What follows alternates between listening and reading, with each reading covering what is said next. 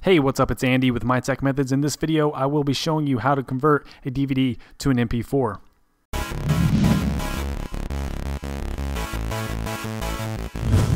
Alright, so I'm going to show you how to convert a DVD to an MP4 file so you can put all your favorite DVD movies onto your smartphone or tablet, such as your iPhone, iPod, iPad, or any other Android smartphone or tablet, or any other device that is compatible with the MP4 video file format. It's very easy to do with the program that I will be showing you how to use today, and it's compatible with Mac and Windows computers. So if you click the link in the video description below, I will have links to both the Windows and Mac downloads for this software. And once you click that link, it will start an instant download, the free trial version download of this program. It's 100% safe and secure. This is the program that you will be using. The free trial version will copy the first 5 minutes of the DVD just to show you that it works. And if you want to copy the whole DVD and unlimited DVDs, you can purchase a full license from the program itself. And I'll be showing you how to do that here once we get it installed. So once it's downloaded, you're just going to click on it right there from your browser, or you can go to wherever you download it to. Usually it's your downloads folder, and then just double click on the file and then hit run. And it's going to install the program. Yes. Okay, and we're just going to go through the installation. Click next. I accept. Next. Next. Next.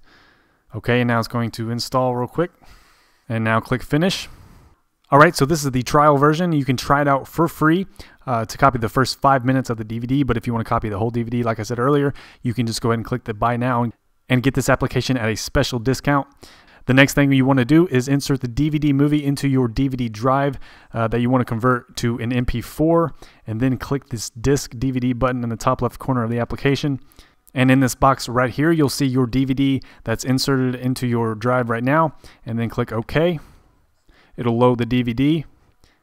Then this output profile window will pop up, and what you want to do is just choose PC General Video, and then choose the MP4 video file format recommended, and then click OK. And on this window here, you'll see that the application has automatically selected the main movie file, title 1. Yours may be a different title, but it automatically selects the main movie file, so we can copy it off the DVD and convert it to an MP4.